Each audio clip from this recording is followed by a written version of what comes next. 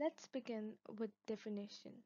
Anatomy is the study of structure, shape of the body and its parts and their relation to one another, while physiology is the study of function of the structure as we said before.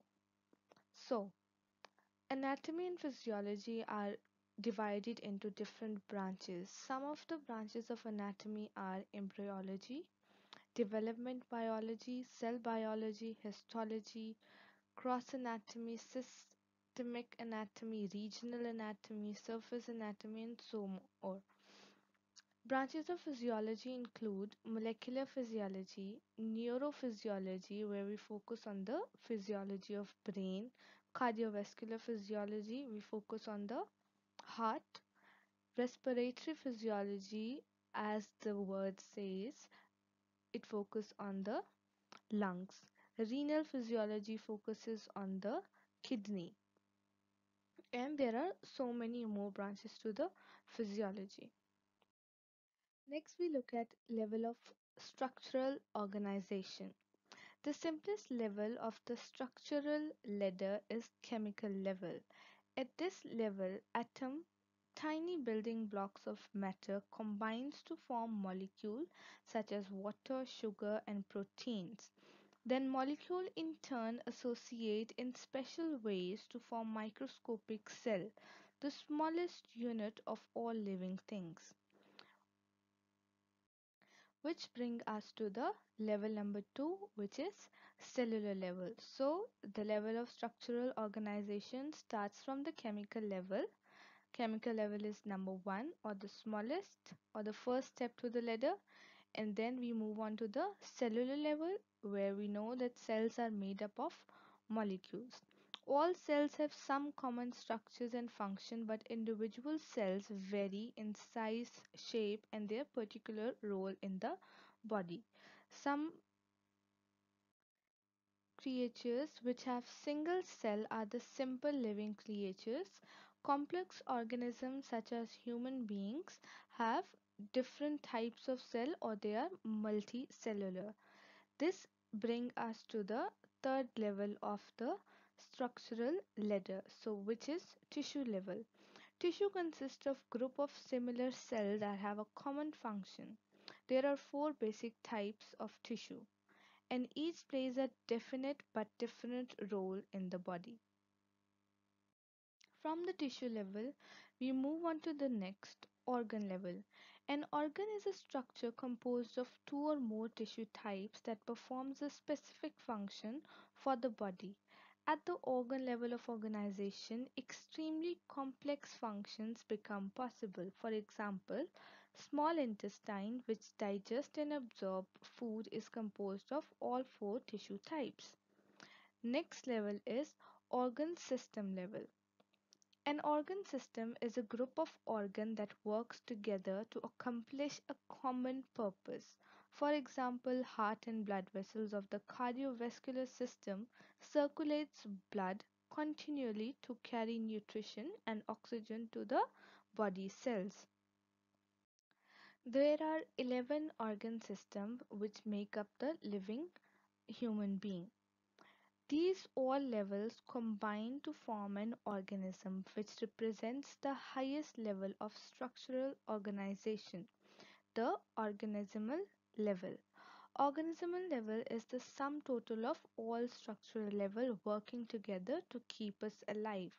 So the level of structural organization starts from the chemical level, then move on to cellular level, then tissue, organ system, and lastly organism level. As we said before that there are 11 organ systems which makes up an organism, or an organism contain 11 organ systems, which are nervous system, immune system, digestive system, cardiovascular system, integumentary system, respiratory, endocrine, reproductive system, excretory, and musculoskeletal system. So we're going to discuss each one of them, starting with integumentary system. It forms the external body covering which protects deeper tissue from injury, synthesizes vitamin D, location of sensory receptors such as pain receptor, pressure receptor, etc. are present here, and sweat and oil glands are also found in integumentary system. It waterproofs the body and cushions and protects the deeper tissue from injury. Sensory receptors located in the skin alerts us to what is happening at the body surface. So some of the parts of integumentary system are skin, fingernails and hair. Next is skeletal system. Skeletal system protects and support body organs. It consists of cartilages, joints and bones. So it supports the body and provides a framework that skeletal muscles use to cause movement. It also has protective function. For example, skull encloses and protects brains, and cavities of the skeleton are the sites where blood cells are formed. The hard substance of the bones act as the storehouse of minerals. So the next level is muscular system. Muscles of the body have only one function, to contract. Contract means to shorten. When this happens, movement occurs. The mobility of the body as a whole reflects the activity of skeletal muscles, the large fleshy muscles attached to the bones. When these contract, you are able to stand erect, walk, jump, grasp, throw a ball, or smile. The skeletal muscles form the muscular system. These muscles are distinct from muscles of the heart and other hollow organs which move fluids such as blood or urine or other substances such as food along definite pathway within the body. So the muscular system allow manipulation of environment, allows locomotion, facial expression, maintain posture and produces heat. Another type of system in the body is nervous system, which is fast acting control system of the body, responds to internal and external changes by activating appropriate muscles and gland. It consists of brain and spinal cord, sensory receptors and nerves. So the sensory receptor detects changes in temperature, pressure or light and send messages to the central nervous system, which is brain and spinal cord, so that it is constantly informed about what is going on in the environment. The central nervous system then assesses this information and responds by activating the appropriate body effectors such as muscles or glands, which are organ that produces secretions. Like nervous system, endocrine system also controls body activities, but it acts much more slowly compared to the nervous system. Endocrine gland produces chemical molecules called hormones and release them into blood to travel to relatively distant target organ. These glands include pituitary, thyroid, parathyroid, adrenal, thymus, pancreas, or pineal, ovaries, and testes. These are all the glands in the body. The endocrine glands are not connected anatomically in same way that the parts of the other organ systems are. What they have in common is that they all secrete hormones, which regulates other structures. The body function controlled by the hormones are many and varied, involving every cell in the body. Growth, reproduction, and the use of nutrients by the cell are all controlled by the hormones. So, the function of endocrine system is gland secretes hormone that regulates process such as growth, reproduction, and nutrient by the use of body cells. Cardiovascular system. Primary organ of cardiovascular systems are heart and blood vessels. Using blood as a carrier and cardiovascular system delivers oxygen, nutrients, hormones and other substances to and pick up waste such as carbon dioxide from cells near site of exchange. White blood cells and chemicals in blood helps to protect body from such foreign invaders as bacteria, viruses, and tumor cells. The heart propels blood out of its chamber into blood vessels to be transported to all body tissues. So, the function of the cardiovascular system, in short, is blood vessels transport blood, which carries oxygen, nutrient, hormone, carbon dioxide, and waste, and heart pumps blood.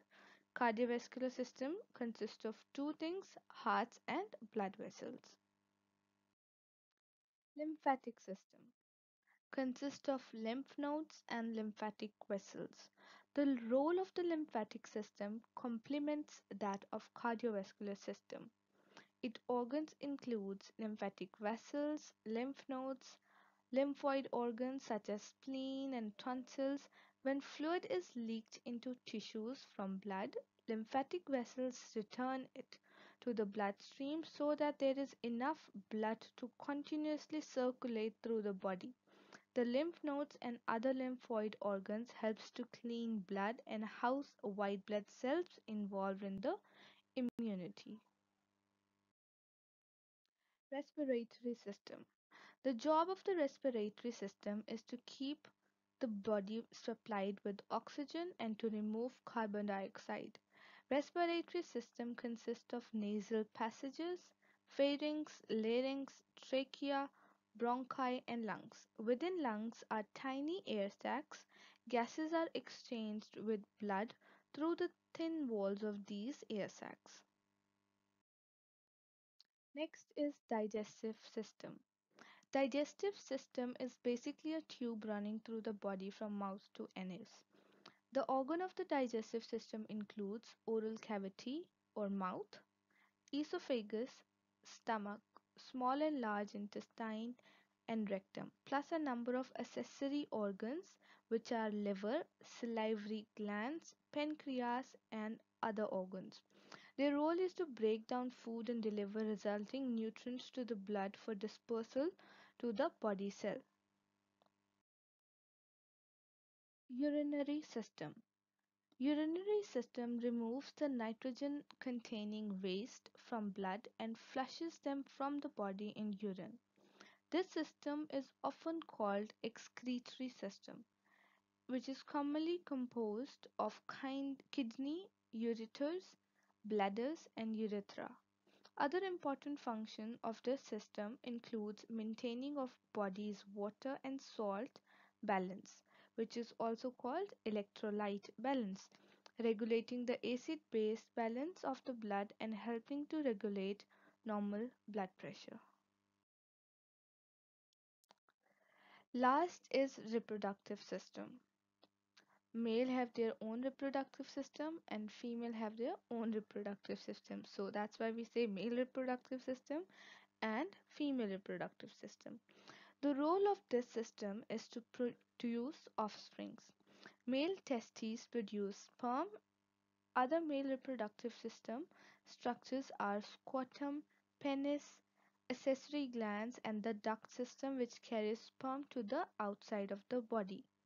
Female ovaries produce eggs or ova. The female duct system consists of the uterine tube, uterus, and vagina. The uterus provides the site of development of the fetus, immature infant, we say, once fertilization has occurred. Now that we have studied different level of structural organization, we have looked at organ systems, we know the difference between anatomy and physiology. Let's test our knowledge. So, the question number one is, why would you have a hard time learning and understanding physiology if you did not understand anatomy? So, the answer would be anatomy and physiology are related. A given function can occur only if the corresponding structure allows it. Next question states kidney function, bone growth, and beating of heart are all the topics of anatomy. Is it true or false? Of course, false. They all are they are all the topics of physiology. Next question. At which level of structural organization is stomach? At which level is a glucose molecule? The stomach exhibits the organ level of the structural organization, and glucose, as we predicted, is at the chemical level.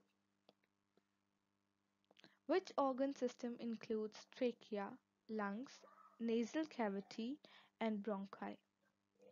These are all organs of respiratory system.